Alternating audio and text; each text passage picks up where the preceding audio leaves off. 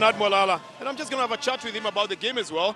Well, it was a good game, first of all, to start with, Bernard, but where do you think your Chargers didn't go exactly how you expected them to? To me, I cannot complain because it's an improvement from our previous match against El Shandi.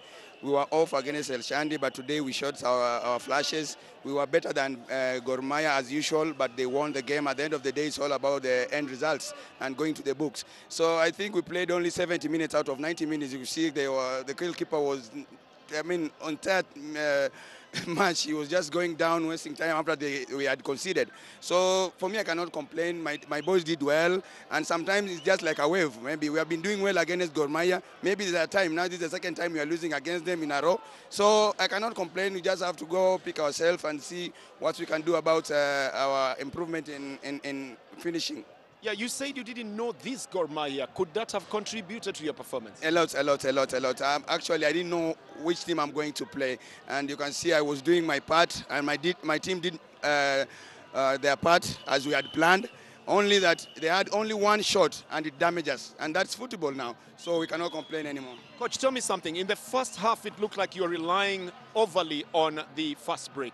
In the second half, again, you're relying on lumping the balls forward. Was this the plan for this game, or is this the plan for Bandari to play like that? No, it only changed when we conceded. It was only 10 minutes to go. I had to bring in another defender, push Brian Otieno up front so that he can win those balls. So our plan worked, but we did not score. But I think we did well today. Thank you very much, and good luck, coach, in your next match.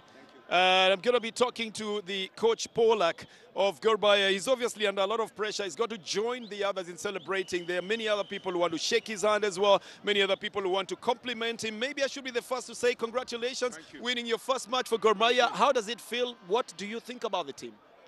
Well, you know, it's the result. We won 1-0. It wasn't the prettiest of games, I don't think so. But, you know, we tried to play football. And but at the end of the day, it's the result, and we won 1-0. I'm happy again with the players, with their attitude, especially when we went down to 10 men.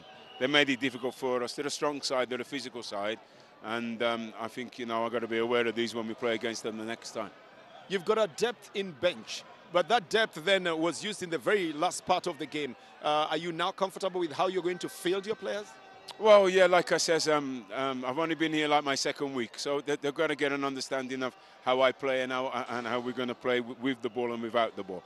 Second half, I felt we was a little bit better in the balance of the team. First half, we was a little bit out of shape a little bit, but second half, I felt a bit better. And of course, we scored the goal, which, you know, I'm happy. And like I said earlier, the development of the game, the way we play will come every week we play will come better and better. Thank you very much, Coach. Good luck in your next game as well. Thank you. And welcome to Kenya.